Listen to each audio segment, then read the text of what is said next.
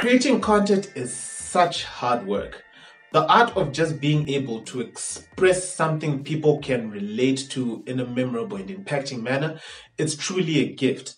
And it's only right that you get paid for it. And one of the ways that content creators actually get paid for this is when they get to collaborate with a brand or a business. So it's not every time that you actually get a brand or a business approach you to actually do influencer work. There are times when you're going to need to approach it.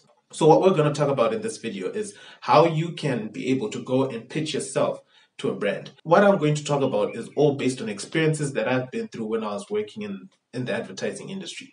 Each time that I got to work with an influencer and another brand, the things that we did well, the errors that we made, and some of the things that I noticed that got to help some influencers. And at the end of this, I've got a special feature from Mutsa Mwale. She's actually going to give us a couple of tips of how she's actually been doing this whole influencer thing on her end. So let's get into it. Right, let's talk about preparing yourself. Influencers are all about numbers.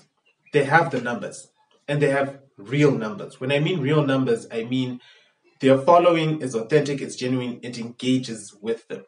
So if you're going to want to work with brands and businesses in the future, don't buy followers and don't do follow trains, don't do follow backs. The reason why I'm saying this is because it messes with your engagement rate. You're going to have a ballooned number of people who follow you, but a very small engagement rate because people that you've gotten aren't actually the kind of people that relate to your niche or that relate to your content. You just went and bought them and they're on your account, just sitting there. They're really going to mess up with your engagement rate. Grow organically. Even if it's going to take time, figure out your niche, stick to it, grow organically with people who are going to engage with your content, because when you ask them to do something, they will listen. If you want to figure out how to grow organically on some of your pages and some of your accounts, I made several videos about this for Instagram, Twitter, LinkedIn. You can take a look at them on my channel. Whilst you're at it, please subscribe. It will be really appreciated. Next, when you figured out your influence, you now want to experiment with your influence and see what works and what doesn't. So you want to be the plug to your following. Refer them to a lot of products and services that work for them. And when you do that, be able to figure out how they're interacting with it and how they're getting to work well with it. Is it working? Is it not? For example, if you're a fashion influencer, if you're a fashion blogger, if you create fashion content on any of your social media pages, you're now, for free at the moment, referring people to some of these pages, some of these accounts where they can get to find some of the clothes that you're showcasing and get to now follow the numbers and the link clicks and actually see if people are actually getting to do the things that you're asking them to do. If you are a blogger, build a mailing list, because this is something else that you get to use to actually see if you can influence people to get to do something. When you have a mailing list, use it sparsely but engagingly. So make sure that everything that you're sending out in that mailing list has value to people. So test out value. Get to find what people like, what they enjoy. By the time you get to figuring out what it is or which brands that you want to go and engage with, you've already figured out what works, what doesn't for your people. Secondly, track everything. When I mean everything, have all the data to your accounts. You want to know everything that your followers do. You want to track how they engage on your account. You want to see how they engage with your content. You want to see when you ask them to do a certain action, do they do it? How long it takes them? How many people actually get to do it? One thing that actually helps for you to figure out what you're into and to track a fair amount of your analytics, either have a social listening tool that you get to invest in, or use Social Blue Book or Webfluential. These two will help you to connect all of your accounts and all of the platforms that you're on and get to evaluate what it is that you do, where your influence is, and what your value currently is. Also, some businesses actually get to find you through these profiles. Agencies as well, they get to use these profiles to actually get to see what you're about. It's an easy way to do it, and numbers don't lie. Influence is undeniable in numbers, and agencies can see that. If you need a benchmark, if you're not using these and you just need a simple benchmark to see if what you're doing is working, then work with this. Try to see if 5% of your following actually get to do what you've asked them to do. Then you know you've got some sort of influence going on. So remember, try to work with the 5% rule. Making a hit list. So we want to figure out which brands and businesses you want to go for. So you want to figure out your niche. Find your niche, and now you want to find the businesses and the brands that are in that niche. What you want to do is start from the smallest business, smallest brand, all the way to the largest, and you want to have them all stacked up. Make that list one by one and actually get to figure out these brands. Next thing that you want to do is that you want to follow these brands and try to find their brand managers. So try to figure out what these brands are currently doing, how long they've been doing it, if they have any pain points that they're facing, and if their products and services resonate with your following. And if they don't, then scratch them off, because you're going to have a tough time trying to sell anything to them. Also, it helps if you actually enjoy or actually also resonate to the brands. If you do, great. Take them on and leave them there. But have a hit list. So start with the small ones and work your way up, because this allows you to actually get to figure out what you're doing right, what you're doing wrong, what your people like, what they don't like, what they resonate with and what they don't, without you particularly harming your brand all too much. Because the moment you shoot right from the top, if you get it right, great. But if you get it wrong, it's just going to mess up with you really bad. The content that you then get to create, you actually get to realize, whilst keeping to that 5% rule, get to see if you give your people a call to action, will they do it, will they not, which content works, which content does it, and move bit by bit up the ranks as you're going. Basing on your past experience and your statistics, now you need to figure out the ideas that are working based on that information. That's what you want to then go and present to them. Before you actually go and present it, you might want to find a way to protect your idea. It's important for you to do this because some brands, they're notorious for then going on to execute your idea without you. So what you want to do is that after you've finished your idea, you've made it into your PDF, you've made it into a PowerPoint, whatever, print it out, put it into an envelope, and mail it to yourself. Once you receive it, don't open it, keep it closed, then you can go and present. Because what you now have is proof of a date and a concept that this idea is yours.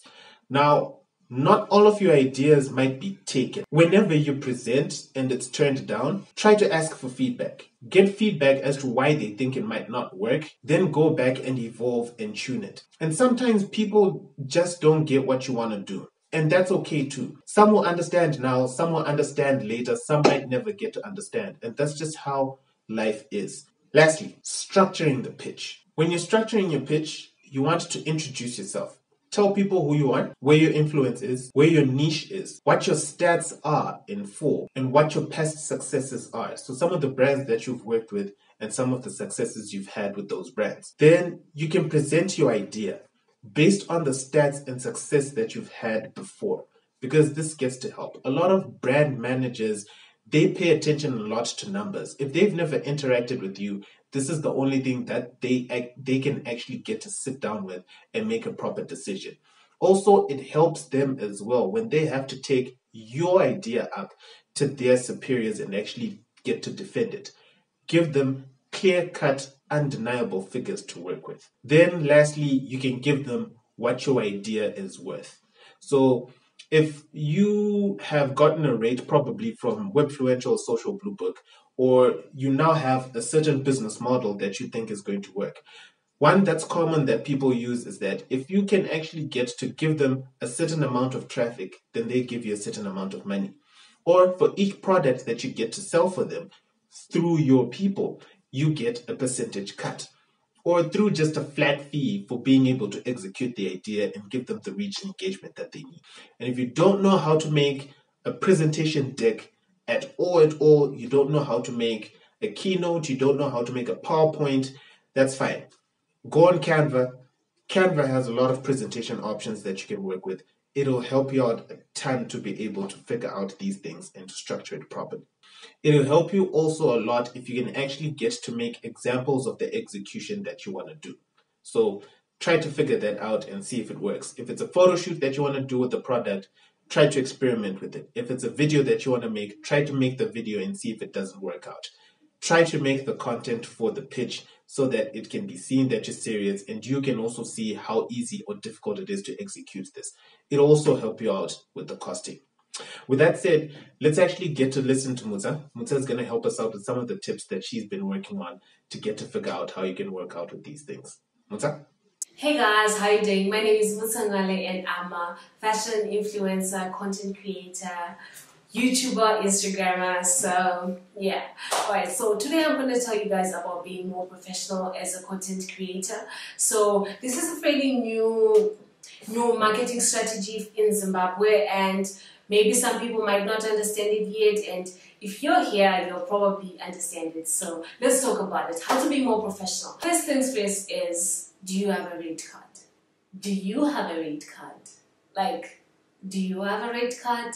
Okay, what's a rate card if you don't have? A rate card is the card that has it's like a resume for a content creator, and it also has your packages that you offer, the services that you offer, and it also has the kind of numbers that your social platforms have. Okay, so that is a rate card, and so most companies that would want to work with you would definitely ask for a rate card, and if not, they'll probably ask, how much do you charge? Some clients, I know sometimes they don't ask about your rate card, but you should be the one that says, oh yeah, let me send you my rate card so that you know how much I price and how much I'm worth, and basically my resume, the kind of companies that you've worked with, right? So yeah, that's the first thing that you need to have as a content creator. Okay, so from the rate card, now you want to create the content. So this is a very important thing of linking what your client wants and what you're going to offer your followers, what your followers are following you for. So that link is you, right?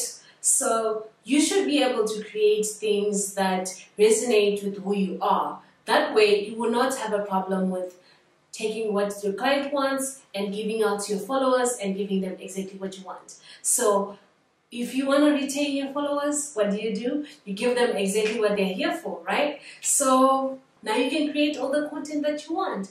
So how do you create content that's more professional and more linked to what your client wants and what your followers want? This is how you do professional photography. Let me say semi-professional or professional, whichever way that you want to do. I basically use my own equipment.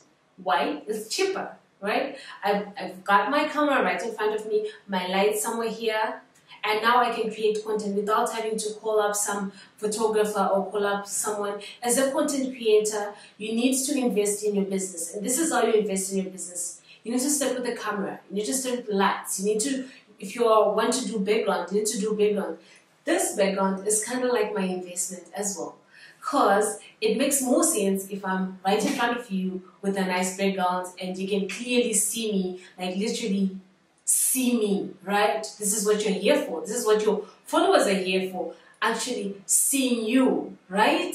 So it makes more sense if you invest in your own equipment. You might not be an expert. This is why I say it's semi-pro, but you'll become a pro at being able to take images that are professional enough for your Instagram, and being able to take videos that are professional enough for your clients. So from equipment, we need to talk about apps. What kind of apps that you can use? Like I said, Canva, Lightroom, Photoshop, right? You need support from apps so that you can be able to make content and be able to make images that are professional and that look clear and that are nice, because it's not only enough that you have to take a picture from your camera, you have to edit it in a way that it's clear and the pictures are popping out as they are meant to be, because the camera is a third eye, so you need to bring it back to like normal two eyes of a person. So yeah, that's much about it. That's exactly how I create my content and make sure that my followers keep coming back to me to get the same quality pictures that I produce, and also my clients keep coming to me. So bits and pieces of other things that you can do to be more professional is make use of your emails. Emails are very important because most companies, they use email communication and not WhatsApp. Yes, you can have WhatsApp because this is the modern age of technology, but have your email so that you have everything in one area. Okay, so to recap, you need a rate card. You need camera equipment. Even if you don't have camera equipment and you have a photographer that you work with, make sure that your photographer knows exactly what you're asking for so that every other post that you have comes out the same quality if you can afford it. But let me just say, as a content creator in Zimbabwe, get yourself your own equipment so that you can be able to whip up all this content that you wanted to create on a whim, right? Okay. The other thing is have an email address. The other thing is have apps that can support your business. Thank you guys so much for listening to my little talk through, and back to you. And with that, I want you to take this experiment, go out there, go do it.